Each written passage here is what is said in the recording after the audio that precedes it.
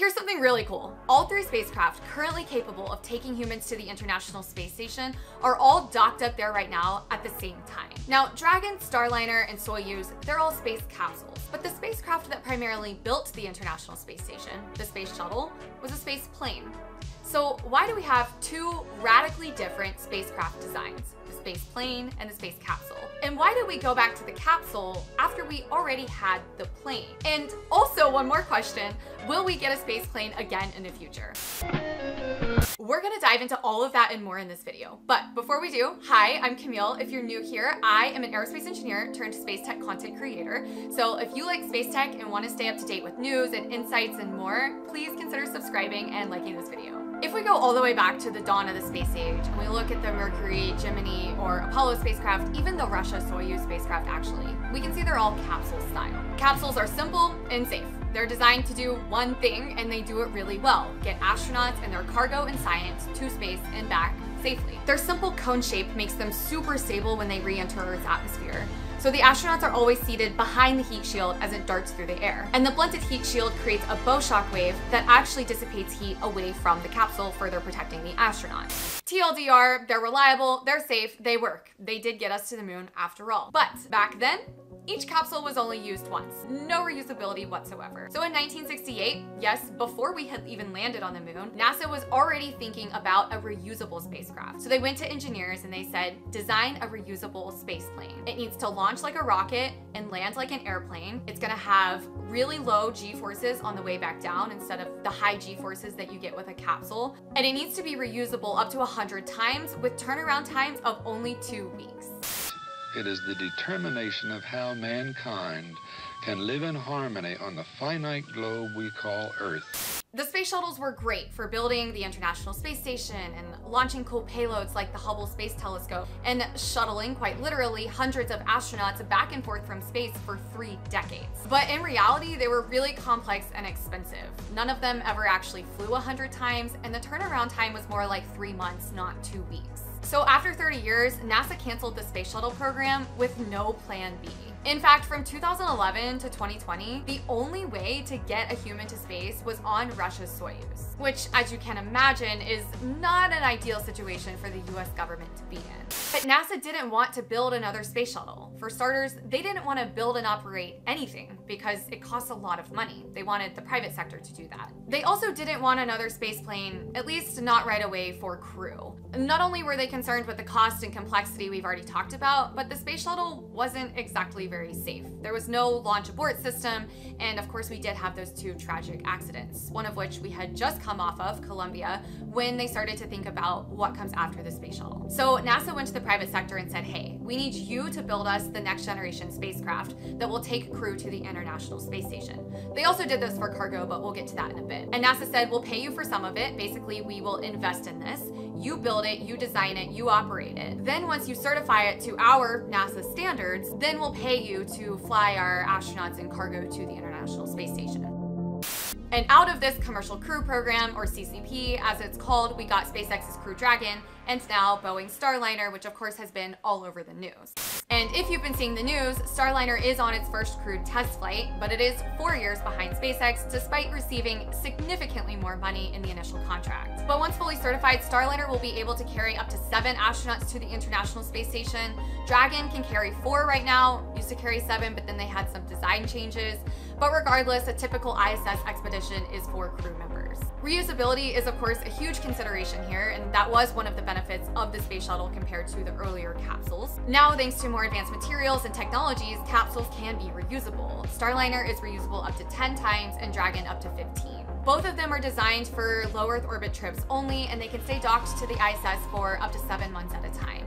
Now, to get to the ISS, to get to space, Dragon launches on a SpaceX Falcon 9, of course, and Starliner launches on a ULA Atlas V. In terms of cargo capacity to the ISS, though slightly smaller than Starliner, Dragon can carry more cargo, about 13,000 pounds versus 8,800 pounds for Starliner. Inside, you can definitely see the differences between new space and old space. Dragon features high-tech touchscreens and sleek white designs, while Starliner features a traditional cockpit with physical buttons and switches.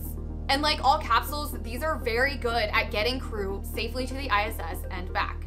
But for those of you like myself missing the spaceplane era, for whatever reasons it may be, don't worry, there is a commercial one in development, Sierra Space's Dream Chaser. Right now it's only designed to carry cargo to the International Space Station, and this is through NASA's Commercial Resupply Services program, which is the sister to the Commercial Crew Program, CCP. Now, a really interesting piece of history is that Dream Chaser was actually funded through CCP for the longest time, but then they were cut at the last minute right before the program to actually like design and build Dragon and Starliner. NASA claimed this was because they didn't think Sierra Nevada Corporation, who is now Sierra Space, could deliver on time, which is honestly comical given how Starliner is so delayed now, but anyways, I think there's also an element, again, that NASA wasn't ready for a spaceplane for crew, and I don't know if we are yet. Like, we were coming off of a really tragic accident when all of this was starting a couple decades ago now. But NASA had already invested $300 million into Dream Chaser's development. So if they didn't have the risk tolerance for crew, at least they did for cargo. There are no plans for NASA to fund a crewed version, but Sierra Space is planning to raise private equity to build a crewed version in the future. The cargo version hasn't had its maiden flight yet, but it's supposed to next year, 2025, on a ULA Vulcan Centaur rocket. Anytime it goes to the ISS, it can carry up to 12,000 pounds of cargo, which is roughly equivalent to what Dragon can carry. But when it re-enters Earth's atmosphere, of course it lands like a plane. It glides gently, there's no high G forces, and it lands on a runway.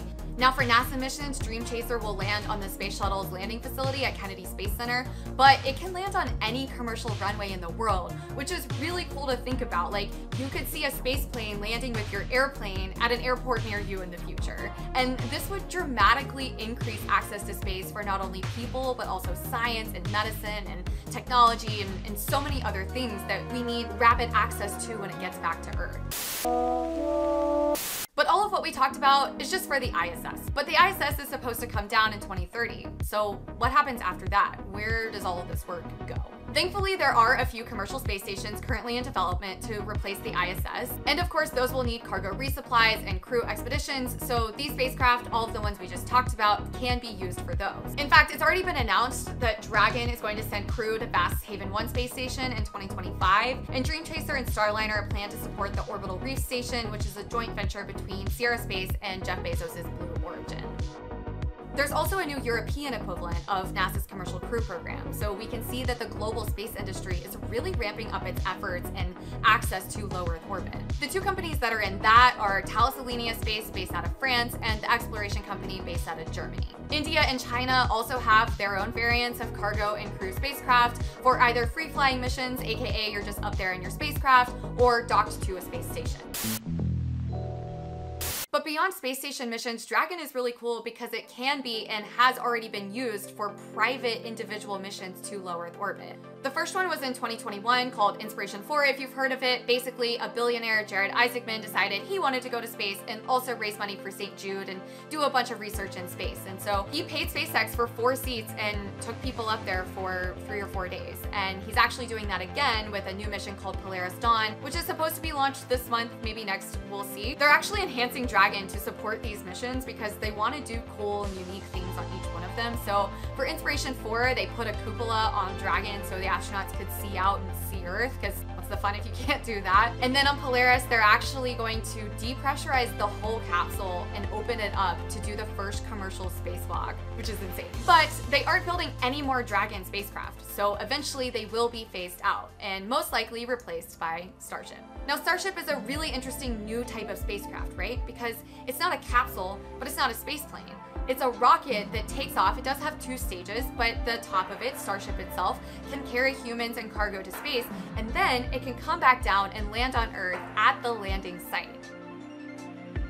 Now, when we think about longer term missions to the moon and Mars, that's where things get really interesting for spacecraft. So right now, the only way to get humans to Mars is a capsule, Orion, and it looks very, very, very similar to Apollo. Now, a cool tidbit of history is that Orion was actually supposed to be a space plane, like the Space Shuttle, because they started developing it during the Space Shuttle era. But NASA changed its mind partway through the initial development, probably because of the cost and complexity and safety concerns. And they changed it back to a capsule and said, you know what, actually, let's just reuse a lot of of the Apollo things. We're not gonna reinvent the wheel. Which honestly, given how long it has taken to develop Orion, even with using a lot of the same Apollo parts, it's probably a good thing that we did that. Anyways, Orion is great for reliable and routine back and forth shipments and expeditions to the moon with a safe spacecraft, but it can only support 4 crew members for up to 21 days. That's not gonna cut it for longer trips to Mars or sending lots of people to a permanent moon outpost. Most likely, we're gonna see Starship emerge as the de facto choice for big long-term missions to the moon and Mars. That's ultimately what it was designed for in the first place.